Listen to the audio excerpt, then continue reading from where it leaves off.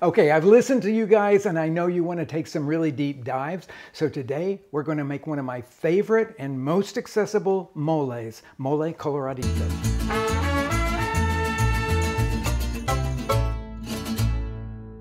Let's talk Coloradito, mole Coloradito. It's one of the 7 moles of Oaxaca, and it is absolutely one of my favorites. It's not the big ordeal of making black mole, which is a wondrous thing. It's not as simple as, say, making the yellow mole, but it has the complexity of a red mole that I honestly, it will become one of your absolute favorites. You may turn away from all other moles once you make this one and just go to it. It's known for having a really strong red chili presence and a nice amount of chocolate.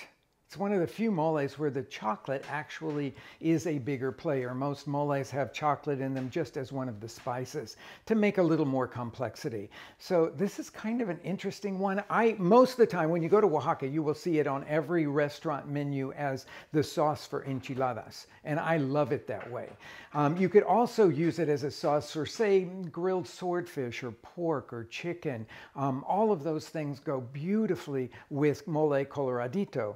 Today I'm going to show you this Lenten dish that is popular in Oaxaca, which is made with beans, but not just any beans. It's made with runner beans, or what they call ayocotes or frijolones in Mexico. So this particular bean is way bigger than a regular bean. Now, this is it's in the same general category, the Phaseolus group of beans, but it's off to the side. And in Europe, growing this runner bean is super popular, but not for food.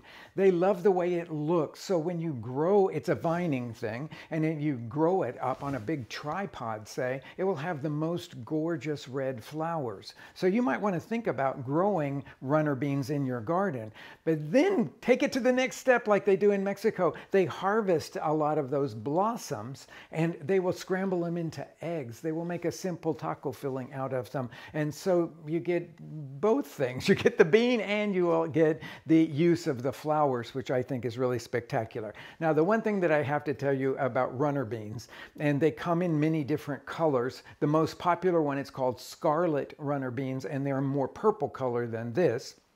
These are black runner beans, and I particularly love the flavor of them. This is what we use in our restaurant a lot, but they take a long, long time to cook. So instead of cooking in, say, 1.5 hours like regular beans, like black beans or kidney beans would do, these are going to take about 3 hours, 3.5 hours. So here's my recommendation to you. Put them into your slow cooker and cook them all day long in your slow cooker. It's the perfect temperature. You don't have to worry about them scorching. You don't have to add more water to them.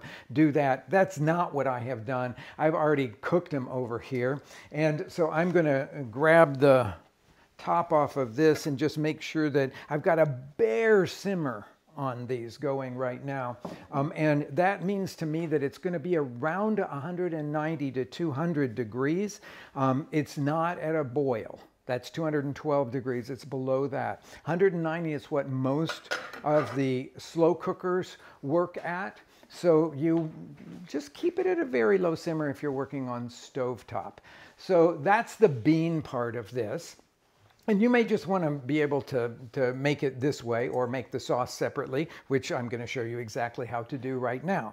So the first thing that we have to talk about is the dried chilies that go into this sauce here.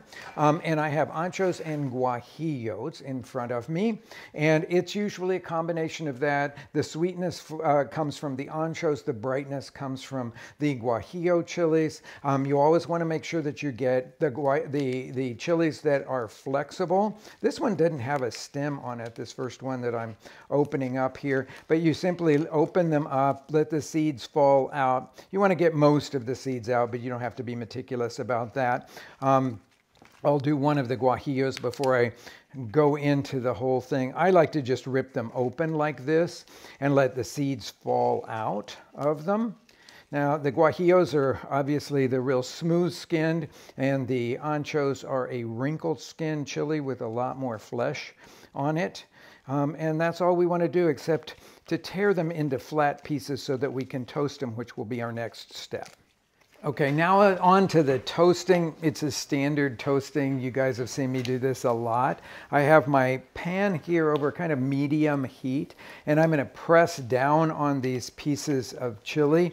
This is the standard way that I do it. Other people do it in different ways, but I kind of like to toast all of the chilies very evenly, usually putting them the inside down, so that I can see if they've gotten toasted enough when I flip them, because they will change color on the inside. So let's just look at this. It doesn't take very many seconds, but it's a lighter brown, chocolatey brown color in there, not the really dark there. So it doesn't take more than just a few, if you've got the heat right, it doesn't take too many more than just a few seconds of pressing them down to get them evenly toasted. And let's see what these guys look like here. I can smell that they're ready to be flipped. Much lighter color on the inside there. Give them a press. Now I'm just going to go through and toast all of these chilies. This is an essential part of making the right flavor in this mole. If you don't toast the chilies, it won't have the depth of flavor.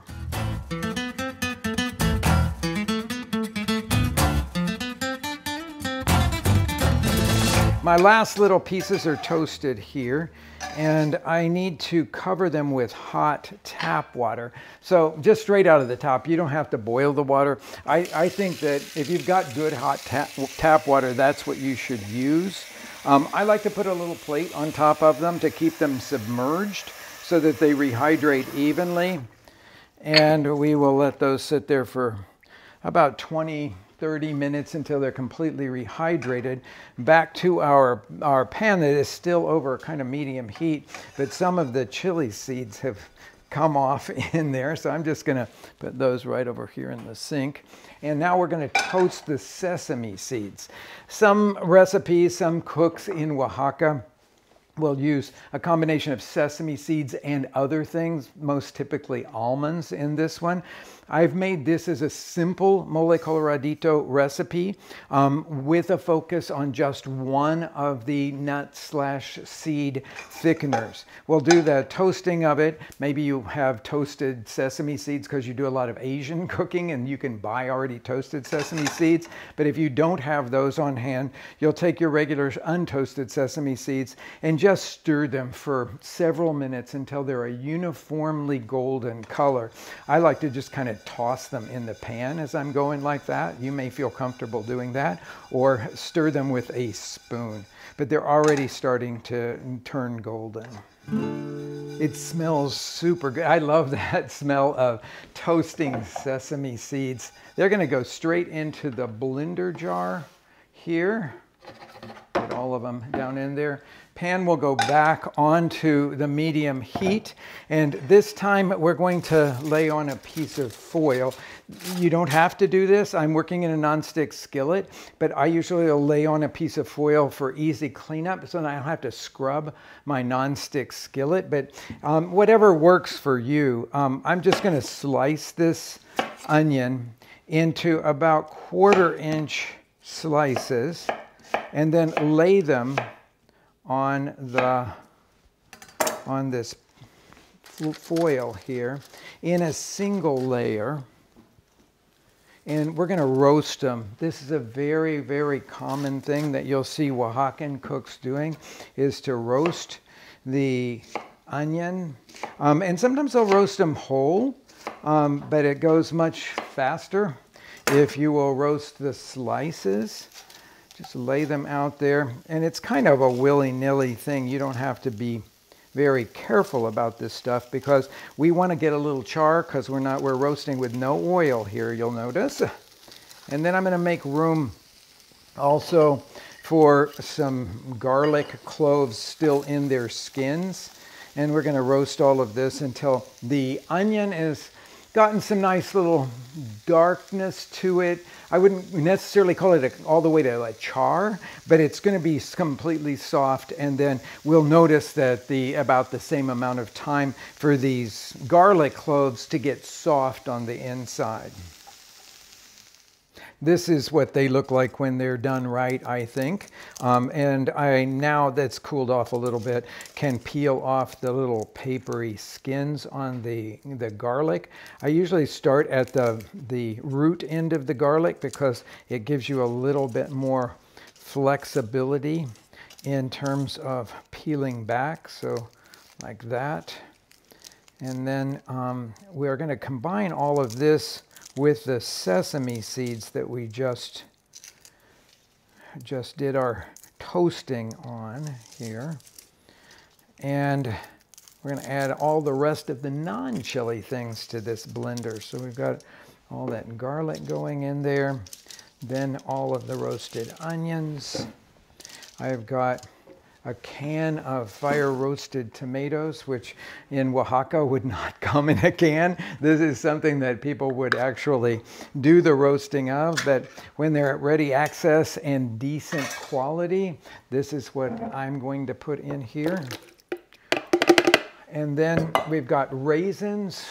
The mole coloradito almost always has some sort of dried fruit, like many of the red chili moles do. And sometimes people will put a piece of plantain.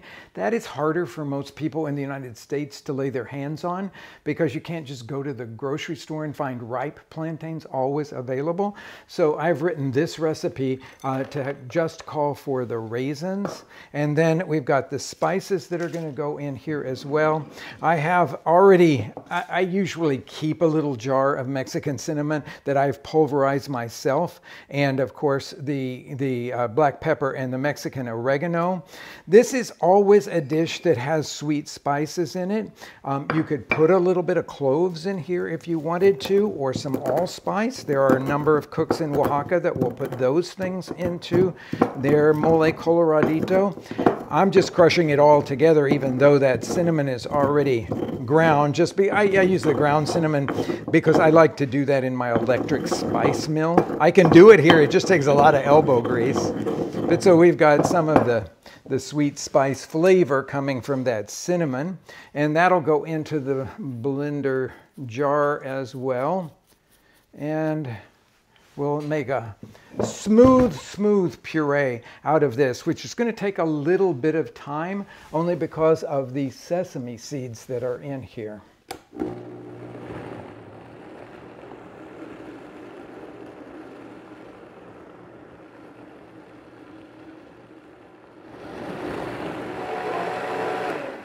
Okay, this is smooth now.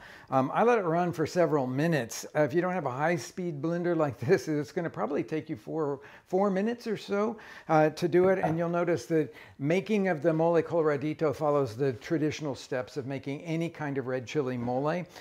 And we have now blended everything but the chili mixture. And to ensure that it is smooth, that we don't get chunks of the unblended stuff, mostly sesame seeds, in there, I'm going to press it through a medium mesh sieve, not a fine sieve here. But I'm not washing the blender jar because I'm going to just go straight into the blending of the chilies with that. So I'll press all of this through this strainer.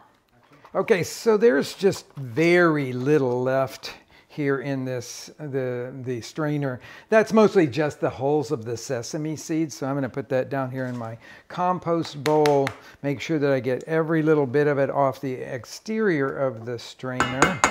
And then I'm just going to set this over here to the side. Now, we need to get the pan hot that we're going to be cooking in. And today I'm using a special pan that I wanted to talk about. This is stovetop ceramic, and maybe some of you have seen it or have some pieces of it. I think it's really a wonderful thing to cook in because it's very similar to the earthenware that a traditional mole would be cooked in Mexico.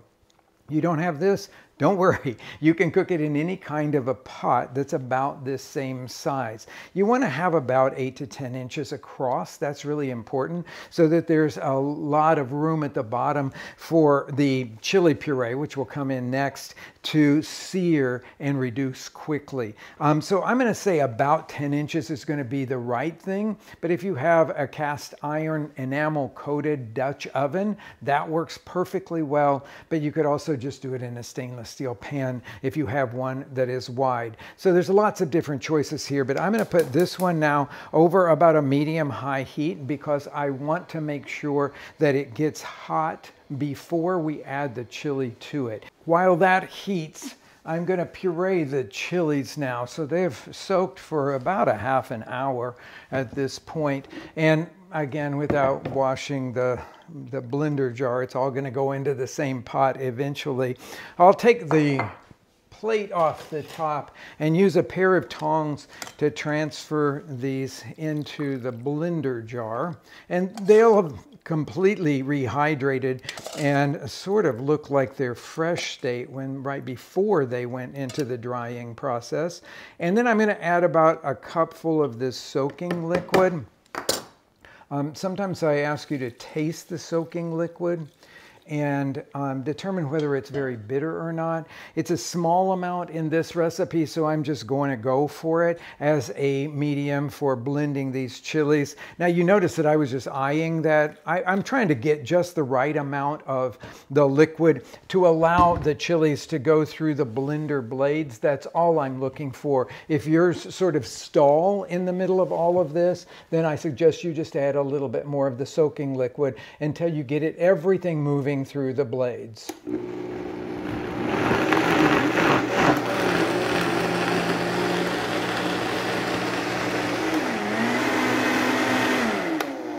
Okay, so that blended, I know it's going to be completely smooth, but we are still going to strain it to make sure that all the chili skins got very well blended into it.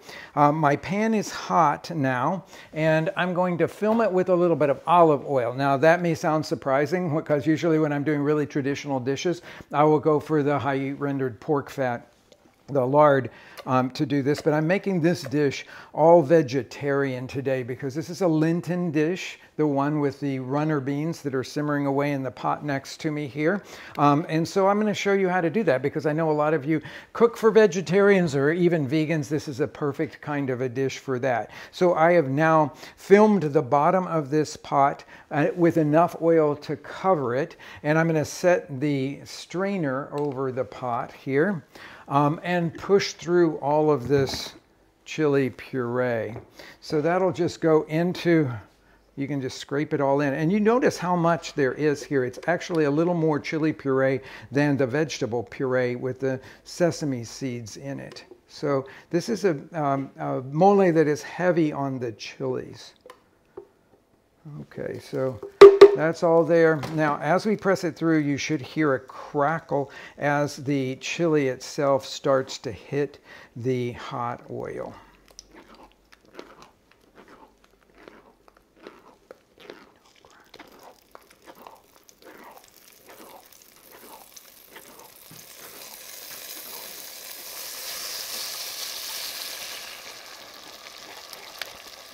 Okay, so now I've done a very good job of blending because there's not very much left in the strainer at all.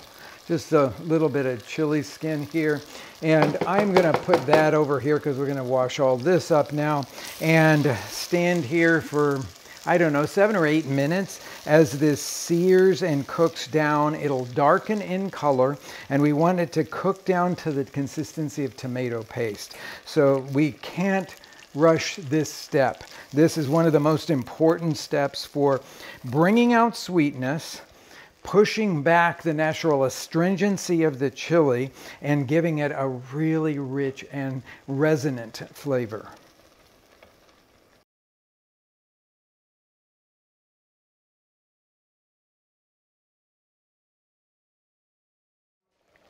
A lot of stirring to get this to the right stage, but I've gotten it to that stage now. I'm using the test of drawing my spatula through it, and you can see how it doesn't immediately run to fill it in. It eventually does run to fill it in, but it's really thick now. And that's what we're looking for, that kind of reduced thickness. And our next step is then to add the final 2 ingredients. I'm going to put in 3 cups of vegetable broth because that's what I'm working with here as a vegetarian kind of dish. And then I'm going to add chocolate to it. And the chocolate that I am going to add to it, let me just get this stirred in here first. Yeah, this is going to be just exactly right here. And this is going to need some simmering time. I highly recommend, if you're going to make the mole coloradito, make it the day before, because the flavor just gets so much better as it sits overnight. All the things come together in a really beautiful way, which is, I keep emphasizing everything coming together, because mole is not about one flavor. It's about the combination of many different flavors that create a unique flavor. So I've got some chopped up Mexican chocolate here. It doesn't look like what you would find in a grocery store, because there you'll usually find tablets of the chocolate. What I brought to use in this is what we do in our restaurant. And we actually bring in cacao beans from Mexico, fully fermented cacao beans from Mexico, and we grind them to a paste, and then we add sugar to that. So it makes a hot chocolate mix already ready for you to go. It doesn't, we never form it into the discs or anything. So I'm using that chocolate, which is like my favorite Mexican chocolate in the whole wide world, because it's got a high cocoa butter, it has a high cacao content to it. This one is probably right at about 60%, so it's going to taste very chocolatey.